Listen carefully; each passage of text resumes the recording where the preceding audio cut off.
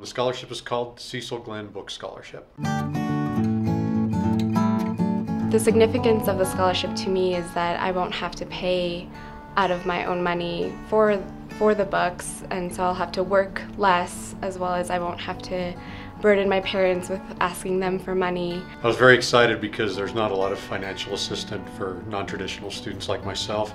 There's much more assistance for younger students, but I find this very difficult returning to school after such a long time to get any assistance at all. So to be able to at least buy textbooks is a big deal for me. Well, it does definitely give an emotional boost. It helps you feel like you're on track. To me, it all indicates that I'm on course and I'm taking a good direction in my career. I am an ethnic studies minor, and I thought that would go great with my international studies major. This area of study is so important to me because I want to work at a nonprofit and I want to help people, and I feel that it's important to know the different backgrounds in order to help people effectively. I was never a great history student, but when they called it ethnic studies, for some reason I really took to it. But mainly after being a computer guy for a long time, I just felt that technology should be second and people should be first in my career.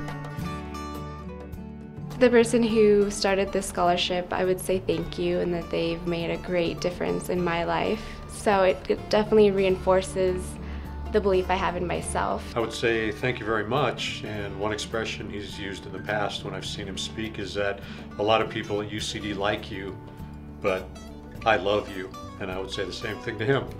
A lot of people like him, but I love him.